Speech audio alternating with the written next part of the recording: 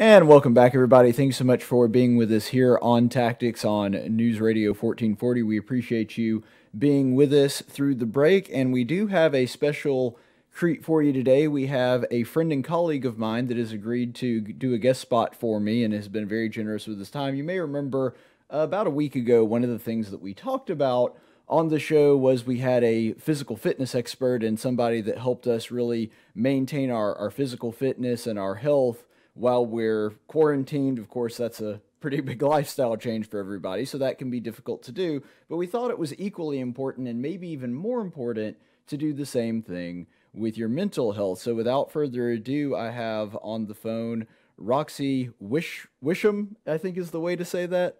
Thank you. Thanks, Caleb. Thank you for having me. Yeah, well, thank you for being generous with your time. So one of the things that I wanted, and I kind of alluded to it in my introduction to you there, was to talk to you about some of the things that are going on and some of the mental health issues that could come up in this situation. But before we do that, I would like the audience, because I know you, but they don't know you, just Sure. talk a little bit about who you are and what you do for Faulkner and sort of your, uh, you know, prowess as a mental health counselor and how all that got started. Okay. Thank you, Caleb. I am a mental health counselor in the counseling center at Faulkner University. I work with two other counselors there. Michelle Bond is the director of that counseling center. Phoebe Dunn also works with us. Mm. And we work with primarily college students, but we also provide counseling to faculty and staff at times. And it is it's an ongoing challenge. There at any given time, there's a significant portion of the population that is wrestling with some mental health issues. We find in the college population, anxiety and depression are high on the list. And so Yeah. those are the kinds of things that we deal with a lot. And as you might expect during the time of any kind of a crisis, those escalate. Right. And so you could kind of speak generally on that if you wanted to, but also specifically with some of the things that are going on with the quarantine and people having to stay at home a lot more than they're used to, not being able to go out or socialize as much as they used to. What are some of the mental health issues that could crop up, maybe ones that had been either dormant and then just kind of rise to the surface because of this, or ones that could crop up just basically from the added stress that comes from this? What are some of those health issues?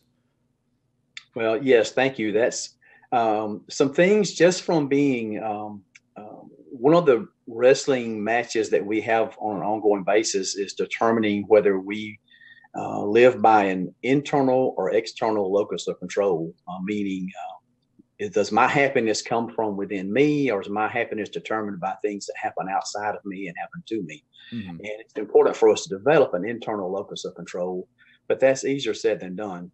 And in times like this, it feels like our freedoms are being taken away. And to some extent, that's true. You can't move about and do the things that you could do before. Hmm. And we're in a more confined space. For some of us, we are confined with multiple people, maybe multiple generations of a family, maybe people that are not family. And that brings about challenges. And Sure. so, for those who've had some issues of domestic abuse in the past, who have emotional abuse issues, who have who have addictions to substances or pornography, the boredom and the confinement and the added stress can cause those things to come back to the surface. And so it certainly will be exaggerated by all that we're going through. There's no doubt that there will be an increase in that. And that's one of the concerns, I think, from a lot of people in the mental health profession, that the short term and the long term effects of what we're going through now, it's so different from what we've ever done before. And so those that, for example, if you have maybe you've had a slight problem with alcohol abuse and it hasn't been labeled or identified as such, well, that could really surface now, and it can become a strong habit that becomes something that causes problems within families, causes financial problems. So it can become a big issue where it may not have been in the past. Yeah, and that's one thing that I was really concerned about. One of the things that you mentioned, the last part of that was alcoholism, alcohol abuse, and other addictions like pornography. That is really a concern with somebody that has a lot more idle time, especially somebody, I think that, there have been a lot of people that have either been furloughed or laid off, or people that get paid by the hour that maybe they still have their job, but they're not getting any pay right now because they can't work. And so you combine that with the extra spare time and like you said, boredom, that could be a really toxic combination. It really can. And so the extra time and the boredom and the stress, especially stress from financial issues or pending financial issues, all of those can be like throwing gasoline on the fire. And so it really can accelerate mental health problems that maybe have been, as you said, dormant for a while, maybe never fully noticed. Maybe it's been a slight problem and no one has ever called you out on it. But it can become more and more of a problem during times of stress. That's one of the things that stress does, is it squeezes out the good in us, and it squeezes out the bad in us. Well, I've never actually heard it described that way, but that's interesting. I could see how really both of those could be true. So one of the things that we've talked about is some of the issues that crop up because of this, or maybe rise to the surface.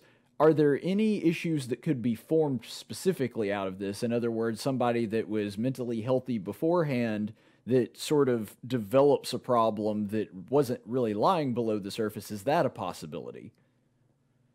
Well, it is, although I would say it probably is a matter of degree. And when I worked at pretrial diversion, that's a program for first-time felony offenders with the district attorney's office. I worked there for about 7 years. And one of the sections of counseling that we did in that program was anger management. And so we helped people work through the first stage of that. The first phase of anger management counseling is for people to come to the understanding that they have some anger that needs to be managed. And almost everybody's in denial about that. And so it's there. And so when we begin that, we'd have people keep an anger log, and they would make a notation of every time they became angry during a day. And they would do this for a week's time, and they'd come back together and we discuss it. And for so many of these, they would come back. Almost everybody they would rank these on a scale of 1 to 10. Okay. And people would have 2s and 3s. It happened every time. Nobody ever had an 8 or 9 or 10. And some of these were people that clearly had anger issues, but they didn't recognize it. And so what they didn't understand is they were walking around at a 3 or 4 or 5 all the time. They were always angry at that level. So when they became angry and they thought they were going to a 3, they were actually going to an 8. And so the same thing applies, I think, with our levels of anxiety. Most of us think we're not very anxious. Most of us think we do not worry very much. And it's hard to say where the truth is. So it's hard for us, unless we have someone that's a really trusted confidant and someone that's an accountability partner, or you're talking to a counselor, then you probably don't know where your real level is. And so when you add these kinds of issues and anxiety stirs up, it may seem like it's going from a 0 or a 1 to a 3 or 4, but you may actually be going from a 4 to an 8. And that's true on all these realms that we're talking about. Any of us can escalate, and it can become a noticeable problem and a very visible problem to everybody around us. And sometimes, sadly, we're the last ones to recognize it. Yeah, one thing that I have noticed in the very limited amount of dabbling into the mental health world and sort of looking at some of the things that they talk about, it seems as though awareness is a really big step. And that's something that is a lot harder to reach than most people realize. Yes, it is. And so few of us have really good accountability partners. Most of us have friends who desire to be our friends. And as such, they're going to tell you what they think you want to hear because they want to be your friend. Right. So to have someone that will tell you the truth when it's not a flattering truth, most of us don't have many of those kind of friends. And so that's the value of having a counselor, but it's also valuable to cultivate friendships and to be that kind of friend. Well, I want to be very careful not to chase too many rabbits here, but you just touched on something that I've actually been thinking on quite a bit recently. I've noticed a movement in people of the millennial generation and the Gen Z generation, and I'm saying this as a millennial, that we tend to have a tendency to be sort of immutized to criticism, to the point to where if we do have a friend that is honest with us and tells us that we have a problem, we tend to, the popular way to phrase that would be to cut the toxic people out of our life. And I think that's a really dangerous place to be, to where anybody that criticizes you or tells you you may not be 100% perfect, that we just want to jettison that relationship. I've been very concerned about that for a long time. Yeah, I think you're exactly right. I would say, as a baby boomer, it's easy though for us to cast stones at that generation. The Sure. truth is, it's true of all generations, and it's so rare. I have a friend at church that some 5 or 6 years ago came to me and he said, "I want to ask a favor of you." And I said, "Okay." He said, "I'm asking you, I'm asking my employer, and I'm asking my wife to list 3 areas that I need to improve in, where I have shortcomings and I need to improve." Mm-hmm. And I won't go into all the details of that and how that unfolded, but I mentioned that just to say that is the grand total of all the people who've ever asked me to do that. One, I've lived 2/3 of a century, and one person has come up to me and asked me to do that. So it's not natural for us to invite criticism and to ask people to point out our shortcomings in areas where we need to grow, but it is very healthy. And athletes understand this. People in business understand this. They hire coaches and consultants to tell them where their shortcomings are. People that are in your business will hire image consultants. People who are writing books and want to go on tours will hire consultants. And so Oh yeah. they will invite people to criticize them. Critique is a better word, I guess. And so we should be doing that in our daily lives. It's just, it doesn't come naturally. And we would rather hear the flattering things than the things that indicate I need work on myself. Well, yeah, I think that's a natural human tendency. What about somebody, though, that in this quarantine, in the situation, is somebody like me that lives alone? What are some of the special issues that could crop up with that? Because, like you said, it'd be great to have a confidant and somebody that really cares about you, wants what's best for you, and is honest with you. But let's say you're somebody like me that is having to self-quarantine and doesn't really have somebody like that in the house. What are some of the things that we could do to kind of stave off any unforeseen mental health issues that could crop up in our situation? That's a good point. But also, there's a bright side. And the bright side in this case is you're sitting in a high tech studio that you've put together and have a great computer system. I'm talking to you using an iPad. All of us have the ability to be connected, and today more than ever before. Now, that's Oh, good for news and sure. bad. Yeah. Yeah. But the good news is we can use that. There are so many ways for us to connect with others. And in some ways, those hard conversations are easier over FaceTime or Google Meet or whatever than face to face. Face to face is better. And I certainly encourage that, and I miss that. But we can still stay socially connected even though we're physically distancing ourselves. And I think that's vitally important. And you bring up a good point that staying connected with people in this time is very important. And talking to real people and getting an input and sharing opinions with real people rather than relying on local and national news to because they'll scare us to death if we watch that all the time. And so we need to talk to some people that are kind of sane and can be a little encouraging.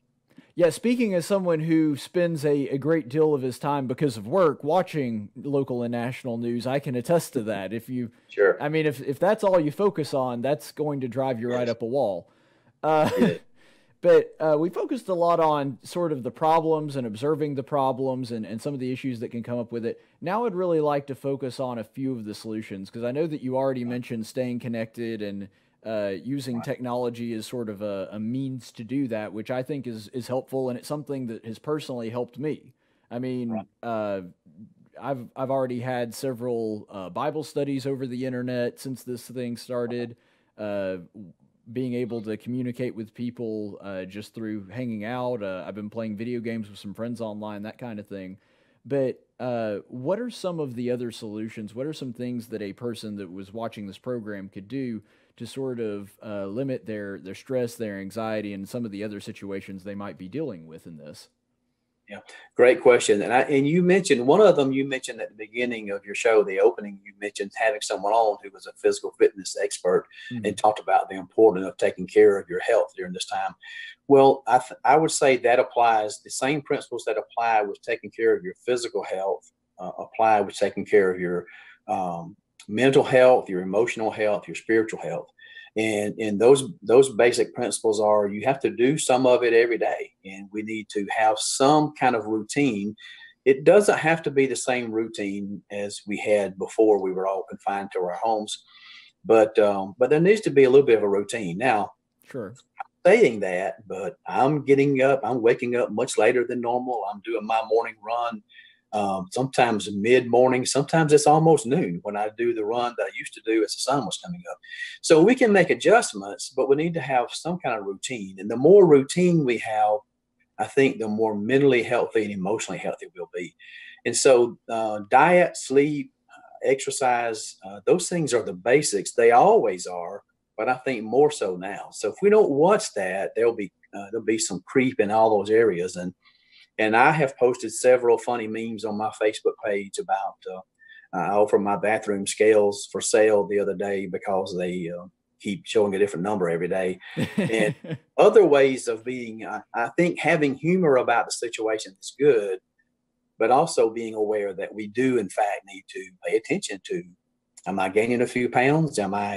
And uh, developing ourselves intellectually. If I don't, I've told myself for years that I'm so far behind on the stack of books that I have to read because I just don't have time. Sure. Well, I have time now. And so I'm doing some of that, and I'm still not doing that at the level that I would like to. But all of us need to be doing some things where we're developing ourselves intellectually and emotionally. And that's what will take care of our mental health. The mental health will follow if we'll just practice the discipline of doing things that we know we should be doing. Easier said than done. And that's where having an accountability partner, even if it's just someone you check in with through social media once or twice a week or maybe daily, I think having someone that's a good partner to sort of do this with, even if you're not physically with them. Yeah, I think that that's even something that I've observed personally because just speaking from my own experience, the first, I don't know, week of this, which was spring break for us at the university, when all the students left, I basically just didn't have a plan. Like, I still did the show, so I had to do that every day. But other than that, I didn't have a whole lot of routine. And I found and granted, I'm still sleeping later than I normally do.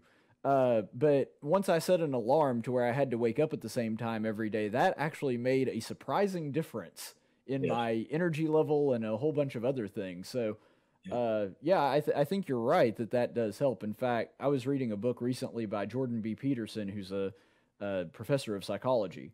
And one of the things that he mentioned is that people discount the importance of routine because he said that he's had some patients that come to him that are at the level of psychosis that simply by getting a full night's sleep and eating a good breakfast in the morning, actually their anxiety drops down to pre-psychosis levels just by doing that. Yes. Yes, no doubt. And that and bringing positive people into your life.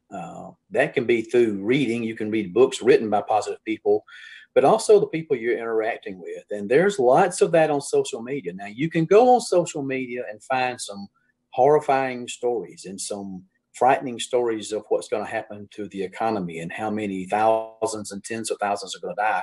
But you What? also That's can not go, on the internet. You it's can't you occasionally can't find that anywhere on now. the internet. But then my brother, who's a minister in South Georgia, Mm. he wrote a book called Journey to Joy some years ago, and it's based on the book of the Bible, Philippians. And so every day for 30 days now, he's doing a positive message that's pulled out of that the book of Philippians and his writings. Hmm. And it's just a positive message. It has some encouraging music that goes along with it, and it's maybe 5 minutes. So Hmm. finding those kinds of things that provide some positive energy for us every day. That's feeding yourself mentally and emotionally a healthy diet, just like we need to do physically. You need to eat some fruits and vegetables. You need to intake some positive messages and some healthy and challenging messages. Okay. Well, it sounds like a lot of this advice that you're giving is good advice, of course, for right now while we're in the quarantine, but it sounds like a lot of those habits it would be good to develop now so that we can carry them over into after all of this starts going back to normal.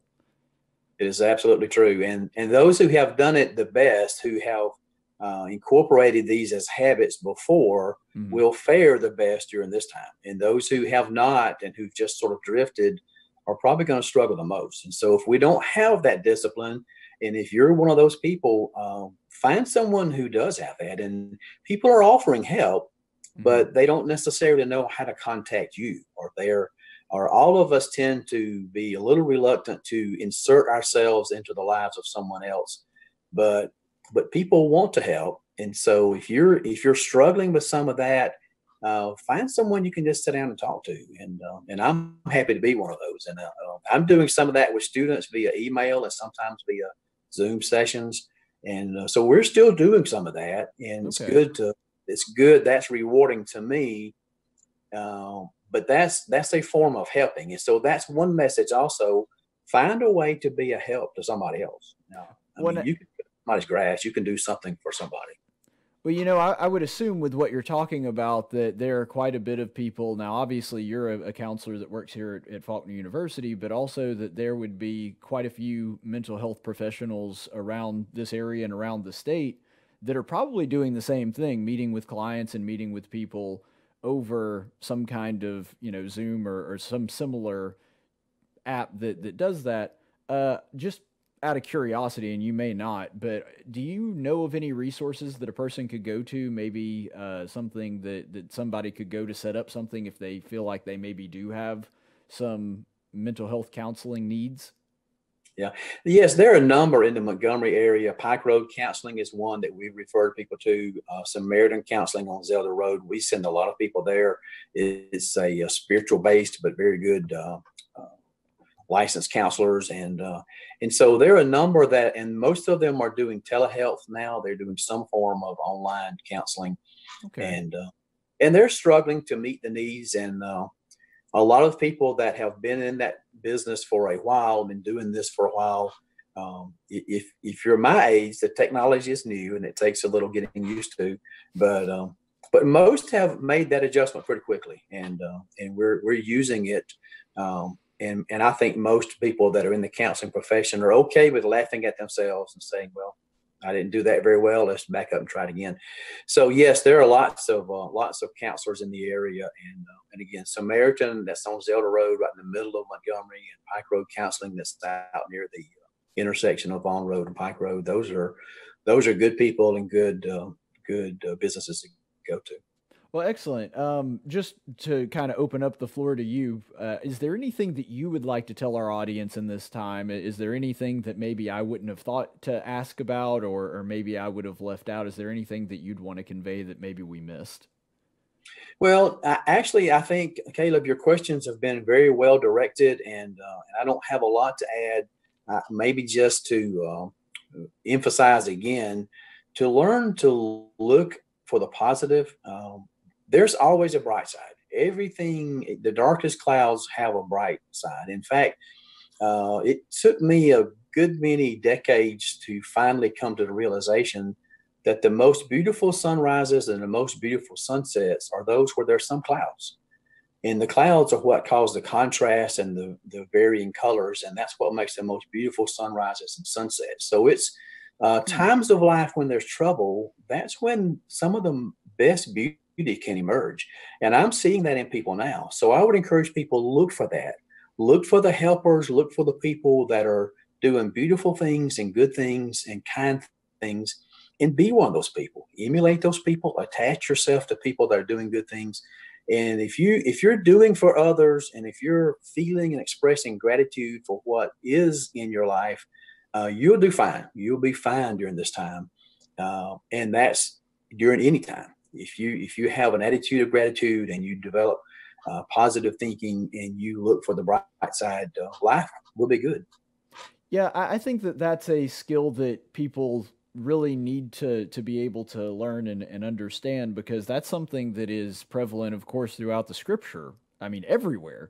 that some of the best stories of human triumph, of people coming to know God and to being able to understand themselves, typically all of that happens when things are really, really bad in the world. I mean, Yes. the greatest blessing that God ever gave mankind came through an innocent man being tortured to death. That's a pretty dark way for the greatest blessing to come through. And so I think that there's a lot of truth to what you were saying there. And interestingly, we're in the week where that's traditionally celebrated, the week of, Well, that's true. I didn't even think about that, but yeah. yeah. And so it is the very time that Jesus was going through that and headed, you know, a few days ago, this time he would have been coming into Jerusalem with celebration and acclaim, and then criticized and judged and beaten and ultimately crucified. And so we're leading up to the day of the week that would have happened for him. And so, yes, we're in that exact time, which is maybe there's some irony there. And so Maybe. there's good there. And obviously great good came out of that terrible time. And it doesn't always work that way. Sometimes we can have bad times and we don't see the good or cause the good to come out of it.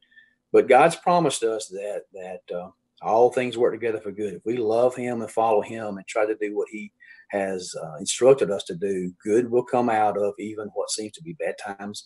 And I believe that's the case with this virus and the ramifications of that virus as well.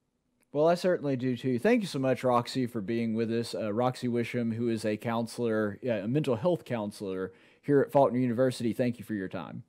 Thank you, Caleb.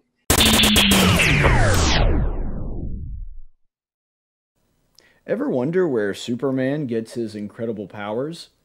Some people say it's the yellow sun of Earth, but I think it's because he subscribes to this channel and likes my videos. Now, I'm not saying that if you subscribe to my channel, you'll necessarily wake up tomorrow as a super strong, nearly invincible alien, but it definitely doesn't hurt your chances.